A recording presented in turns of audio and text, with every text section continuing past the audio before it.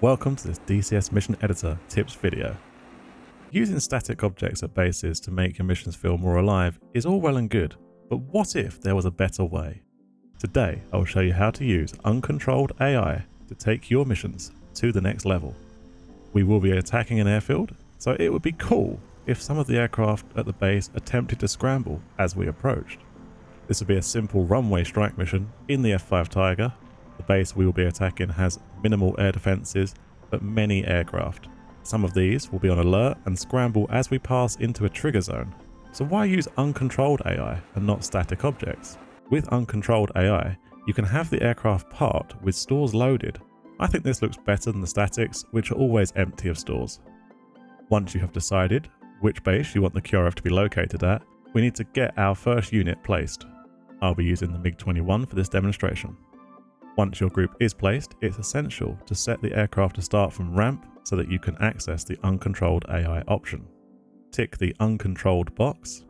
Now we need to make sure a few basic things are set up, such as livery, tasking, stores, and the skill level of the AI.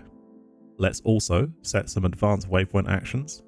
I want AA missile attack ranges to be launched by a threat estimate. I also want to add chaff flare using and set it to use against fired missile. Let's give them a waypoint near the base, as they should find the enemy planes quickly. Set the altitude to something reasonable. It will not make much difference in this case. Same with speed. Next, we need to go to triggered actions. Let's set up a triggered action so that we can tell the AI to go about its business. We're going to go add, perform command, start. Naming your flights when using triggers is also useful because it helps identify them in the drop-down lists. You can make as many groups of uncontrolled AI as you like. There can be up to 4 aircraft in each group, and you can copy and paste these groups once they're set up to quickly fill the base. Now it's time to set up our triggers for the mission. We want to make a trigger zone using this button and place it somewhere on the route into the base. Once placed, name it whatever you would like. Now we need to link the triggers together. So, click the Rules for Triggers button here. Now we need to do the following.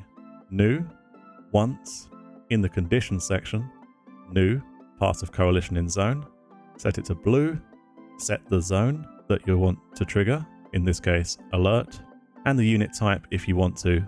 Next, in the Action section, AI task push, group, and select from the drop down. That's it, you now have QRF sitting on the airfield waiting for blue forces to be spotted. Once the trigger is activated, they will start up, taxi, take off, and engage. Once you get the hang of this setup, you can use it for all sorts of creative scenarios. What creative ways will you be using this method of triggering AI for? Let me know in the comments. If you found this video useful, then I would appreciate a like. If you want more DCS Mission Editor tips, then check out this playlist. Thank you for watching, and until next time, I will see you in the skies.